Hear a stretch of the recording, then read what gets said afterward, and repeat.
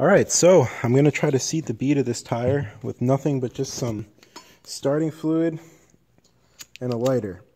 And although you could use like some dish soap, I heard it's a good idea just to put a little bit around the edge, help seat the bead.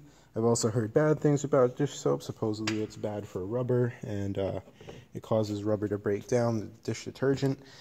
There's some kind of chemical and it causes the rubber to break up. I'm just going to try to see here if I can use just nothing but ether and a lighter. And let's just say if I was stuck on the side of the road here, side of a trail with a blown bead, and I need to get out and I have no other option but to use just straight starting fluid, I'm going to see if this works. I've done it before, so I know it will. But it's always fun, and I figured I should make a video while I do it this time. Because my other one sucked, and I didn't even put it on my channel yet, but I did once have to seat the bead for my Crown Vic, and it worked fine. So here I replaced the valve stem. I had a cracked valve stem, so I have the new stem in, so that's sealed, it's ready to go. But this is how to seat a bead, redneck style. Alright, so I'm just going to begin by spraying some starting fluid inside the tire, around most of it.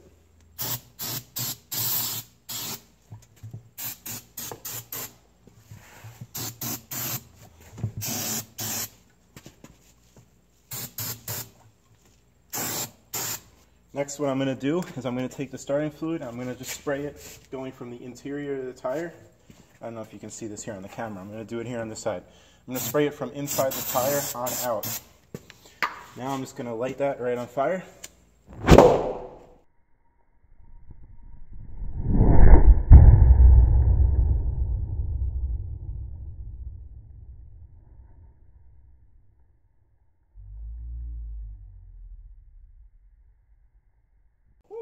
And that's how you seat the bead. Just like that. Used a little bit more starting fluid than I usually would, and so it seated it rather violently, but I didn't use anything but starting fluid and a lighter, and did it. So next what I'm going to do is I'm going to use my compressor, and I'm going to fill this tire up, and I'll be all ready to go.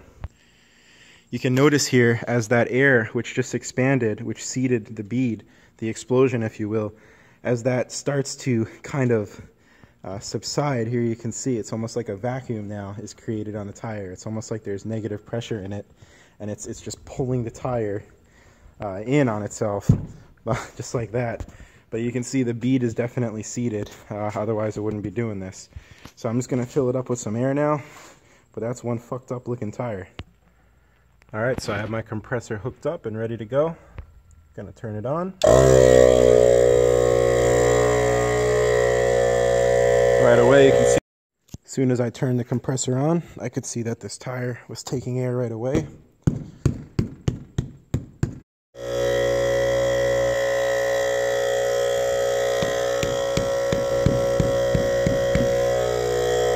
Alright, so I'm just gonna inflate this to 36 psi. But that is how you seat the bead of a tire with just some starting fluid and a lighter. And that does it. The bead is set. Now I can hit up those trails tomorrow knowing I have a spare tire. And if I have any issues on my about 300-mile round trip, then I won't have much to worry about, having the peace of mind here that I got the tire ready to go, and knowing that if I ever do blow bead while I'm off-road or just on the side of the road, that I can easily reseat it